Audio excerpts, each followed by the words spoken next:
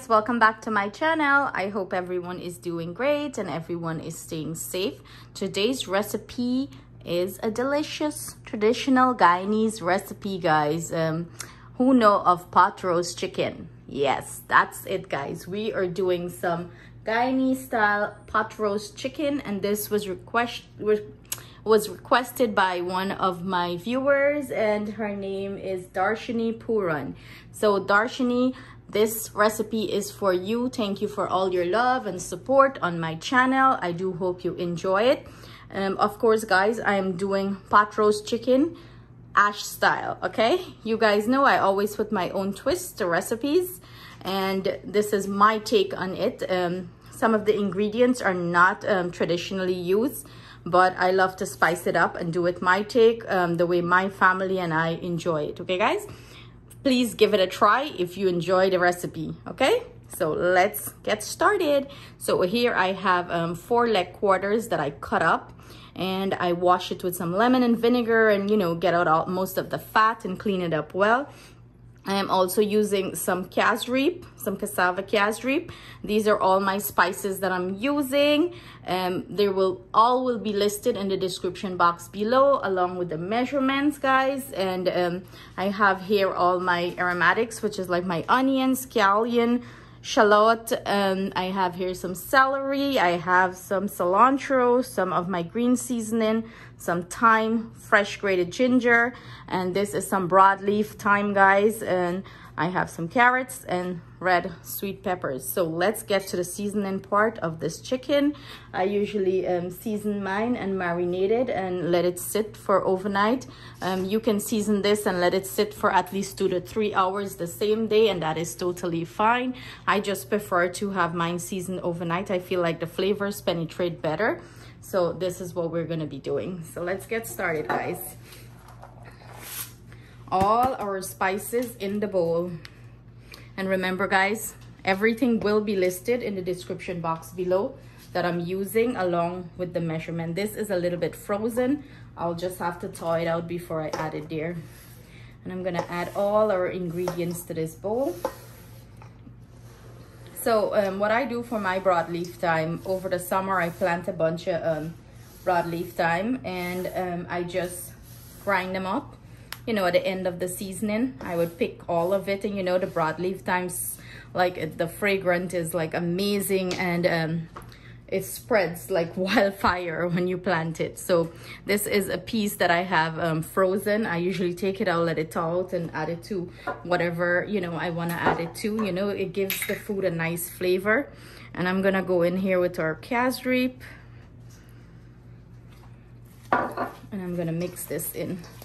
Mix everything in, guys. Well, look at all these beautiful colors. All the aromatics is going to start break down in here, and season this meat well. This meat is going to be so flavorful and delicious. You want to get seasoning all over in the cracks of the meat. Some of the meat I pull the skin out, as the kids them don't care for it. Some I leave on. It's your preference if you like the skin to keep some on.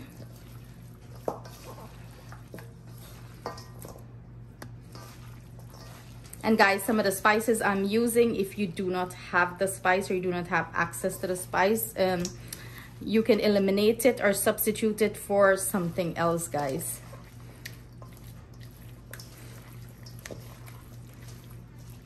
So I'm gonna give it a little bit more casareep here, because it's looking, it's a little too, I need it to be a little darker. Atiana, be my handy dandy, because my hands are dirty. Throw some casareep in here for me. That's good, that's good. And this is all towards your preference color too, guys. I'm gonna add in the description box below how much I add, casareep I add. You can add less or more depending on the color you want. So you see I'm pulling back this with the skin and make sure it's like everything is under the skin and it's well seasoned. I'm gonna go ahead and cover this up, let it marinate overnight or 2 to 3 hours, and then we're gonna proceed to the other step of finishing off our pot roast chicken. So see you guys. Okay guys, so this is what our marinated chicken looks like. Beautiful guys, beautiful. So I have my karahi here heating up with some oil. You can use a large pot too for this. Make sure it's big enough so all the chicken, you know, have its own space and nothing is sitting on top of each other, because you want like a nice perfect sear on the chicken. And that is the sizzle we're looking for, guys. Starting to add our chicken pieces.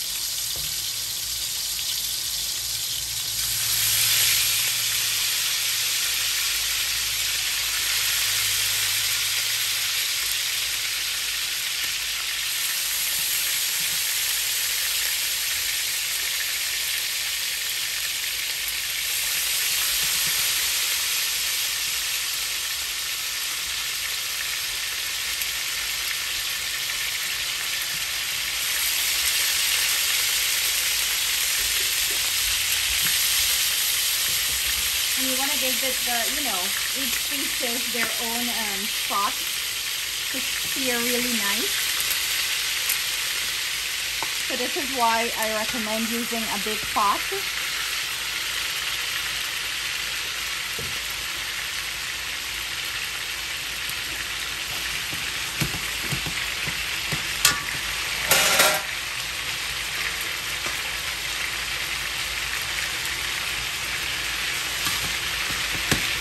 That's it guys.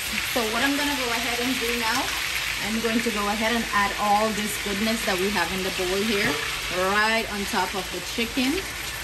We're not going to add any water or so as of now. We're just going to cover this and let it do its thing. So what I want from my chicken pieces is I'm just looking for it to have like that beautiful sear on one side. Then I'm going to flip it. So as of right now, we're just going to leave this, let it do its thing.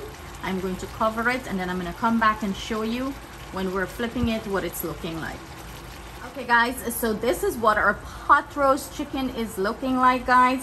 So I got caught up and I didn't come back on camera to show you guys when we were flipping it, but 10 minutes into it, guys, I went ahead and flip it, and do you see that? It has that beautiful caramelization on it. I didn't add no water or any liquid to it. It's cooking in its own juice. It's simmering in its own juice, and it's smelling and it's tasting delicious, guys. Remember, I didn't add any salt to my chicken.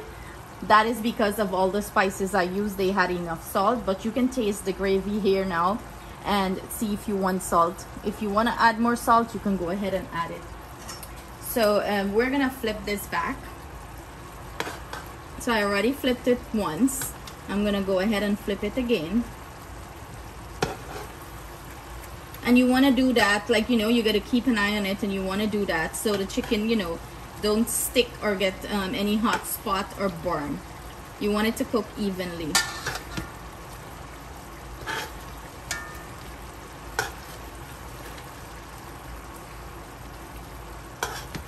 And it has that beautiful, beautiful color, guys. We have a runaway karahi here.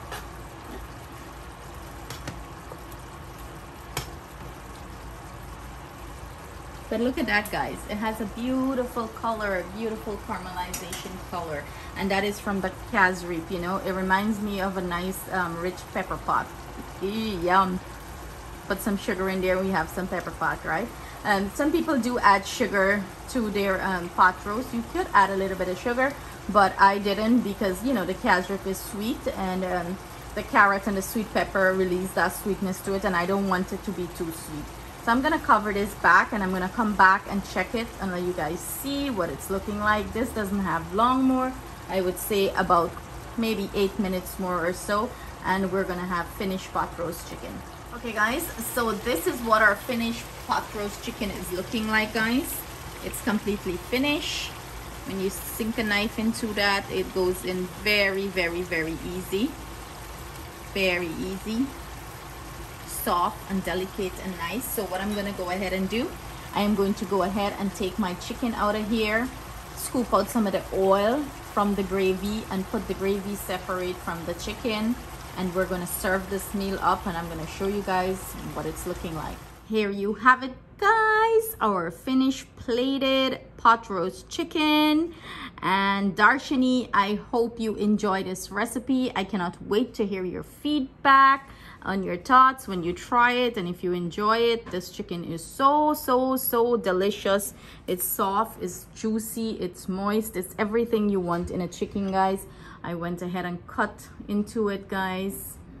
This is what it's looking like inside. Of course, the camera would never focus when you want it to focus, right, guys? But anyways, this is my take on some delicious pot roast chicken. I serve it up with some fresh chow mein noodles.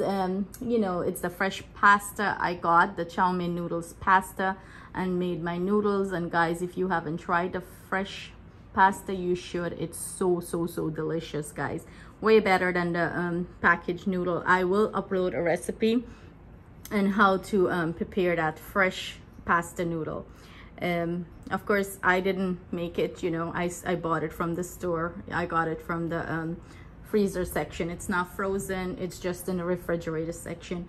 But back to the chicken, guys. I hope you enjoyed the recipe. Please do give it a try, as it packs a ton of flavors, and it's very juicy and delicious and quick and simple and easy to do.